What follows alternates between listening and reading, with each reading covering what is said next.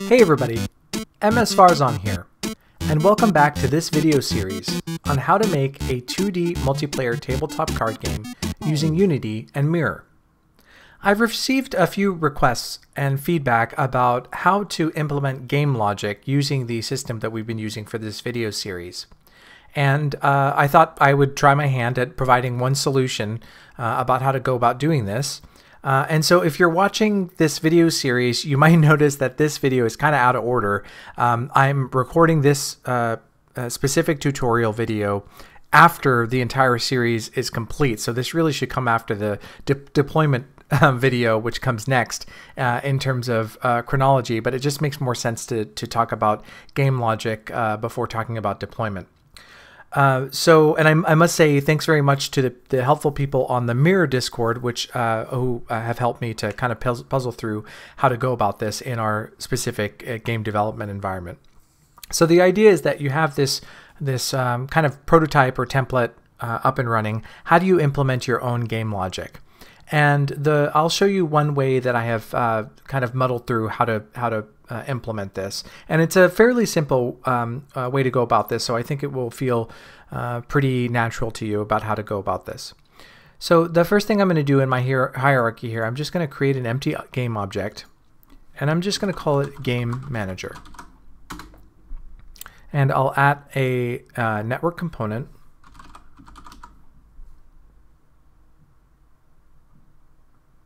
Network identity, I should say. And I'm going to click this little button here in the inspector that says server only, because I want the server, at least in this prototype or template, I want the server to manage this object for me and only have access to it. None of the clients need to know what's going on unless the server tells them to. So I click that, and I'm also going to add a component here, and I'm going to add a new script. And we're also going to call this Game Manager. Game Manager.cs is what's going to be created for us. I'll go into my assets directory and just move this script over to my scripts directory. Okay. And I think it has helpfully opened this for me, even though I didn't ask it to in Visual Studio, but okay, what can you do? And so essentially what we're going to do here is we're going to handle our game logic, very basic game logic in this Game Manager script, which hasn't opened yet. And so before we kind of dig into this, I'm just going to set the scene so that it makes sense for in the editor for everything that I need. And so what I need to do here is that's all the work I need to do for my Game Manager game object. So I'm going to just drag that. Well, let me just go into my prefabs folder, and I'm going to drag that to my prefabs folder, and then I'm going to find my network manager here, and I'm going to drag the game manager. Well, first I will create a spawnable prefab field, just as I have for my cards, my drop zone, enemy area, so on and so forth. I'm going to drag my game manager object, well, the prefab for it here, so that now the network manager can spawn it at runtime. That's basically all I need to do in terms of the editor. And we have that all set up. Now let's go into the code for this. In my my code editor at Visual Studio, where did that script go? I'm going to open it, and just as I've done before, I'm going to add a using mirror statement. And I'm going to make sure that it derives from network behavior. And then I'm just going to add a some simple things to help us keep track of what's going on in the game. And this could be the starting point or the entry point for a lot of different things that you might want to handle. So let's just add a public integer turns played and have that equal 0 at the start of the game. And let's have a public void update turns played that then increments the turns played variable. So we're going to track how many turns have been played. Now I'll go into my player manager, and I'm going to find the, for this demonstration at least, I'm going to find the public void play card method. This is the one that, when you might recall that when in our drag drop script, that's the methods that is called when somebody drops a card. Basically, they've taken their turn and they pass in the game object. Back to my player manager, I find that play card method, and what it does is it runs the command play card command. Cool. So finding that command play card, right here I have what does it do? It runs the remote procedure call show card, and right under that I'm going to write if is server, and then we're going to do something else. We're going to say update turns played. That's going to be a new method that we're going to call. So we're just, when someone plays a card, there's a command that is run on the server by requested by a client, and then that in turn that command waterfalls to a remote procedure call so that all clients can show that card. And we're also within that command we're saying if this is the server, which it should be because it's the only servers can run the command, we will run another method, update turns played. So let's write that here. So we'll put the server attribute, which is what you want to do if you if a method is only to be run by the server, and we'll say void update. It's a private method, update turns played. And what this method is going to do, well, the first thing, oh, I didn't spell that right. The first thing it's going to do, it's going to locate a game manager. We'll just call it GM. And we'll say game object find in the scene, game object.find. Find the game manager, which is what we've called this in our in Unity, this object that will be spawned. Find game manager, and then we'll say get component, and we want the game manager script that's attached to it. And I wrote that wrong. Game object.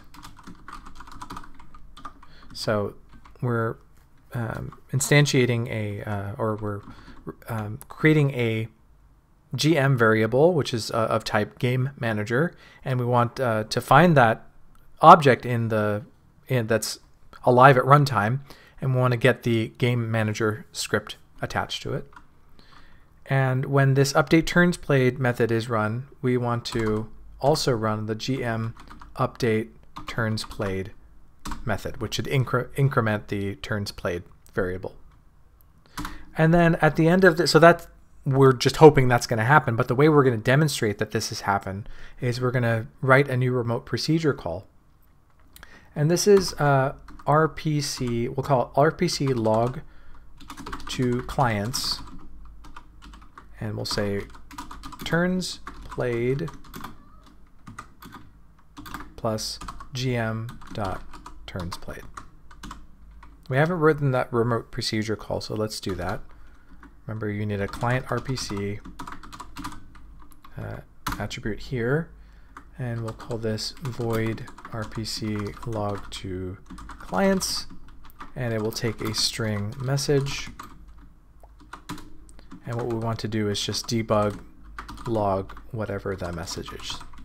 This could also be helpful if you just need a way to log to all your clients' messages.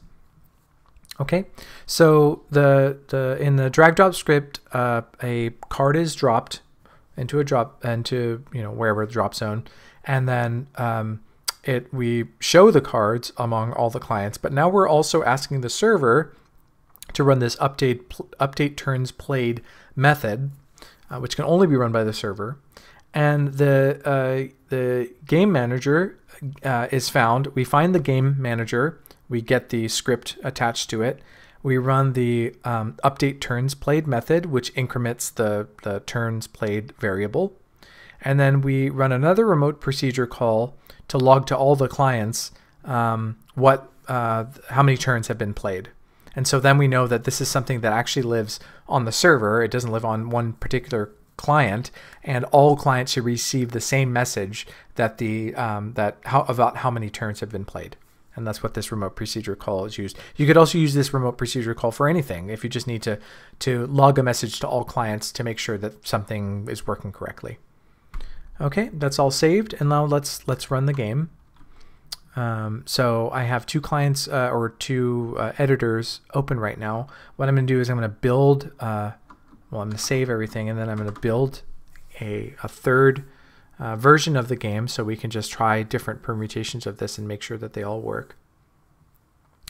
And you can find all this code on I've updated the repository, the GitHub for this, that's located in the description for this video. And also something fun is that I've created a Unity package for this project that's also linked in the description of this video. And it lives on the GitHub repository anyway, so if you just wanted to download that, you could as well. Okay, so let's start this running this as a host. And then the game editor, the Unity editor, will run that as a client. And you know what, I'm gonna stop this, and I want to run it, let's run it at non-maximized on play, just so we can see the console a bit easier here. Okay, so the built version is running as a host, and the client is here in the editor. And I'm going to draw cards on the client.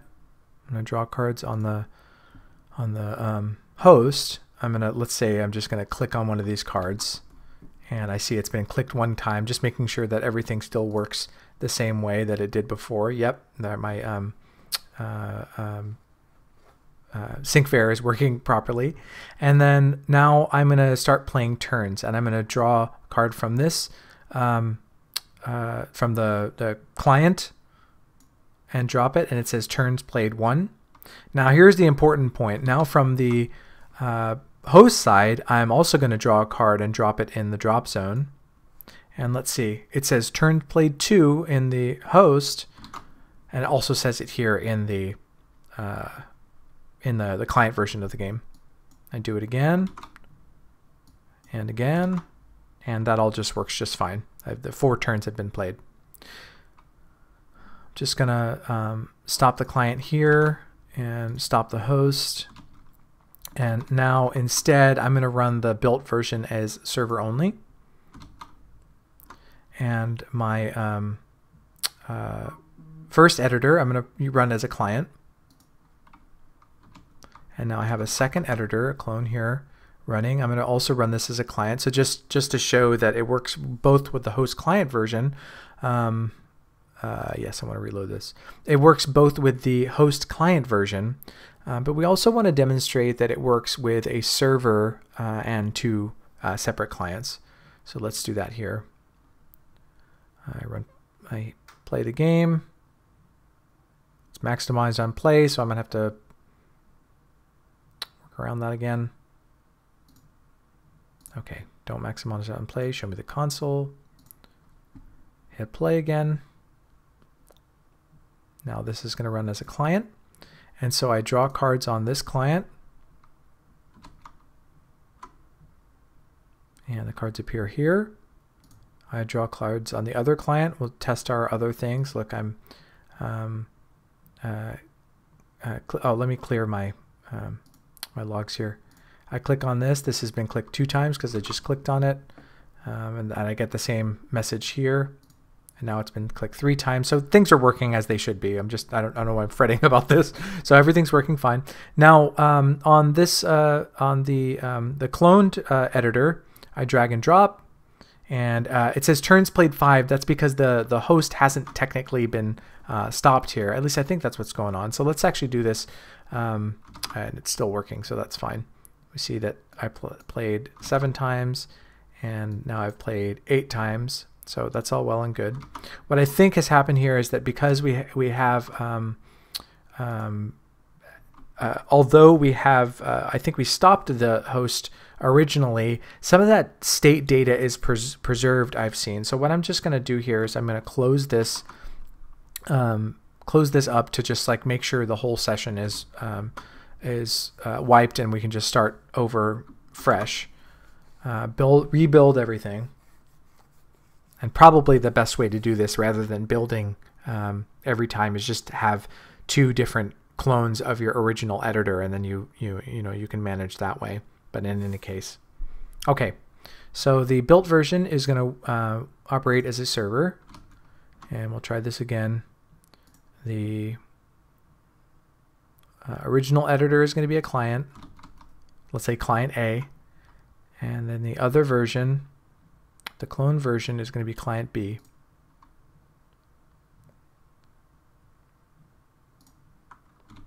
Okay, and now on client A, I draw cards.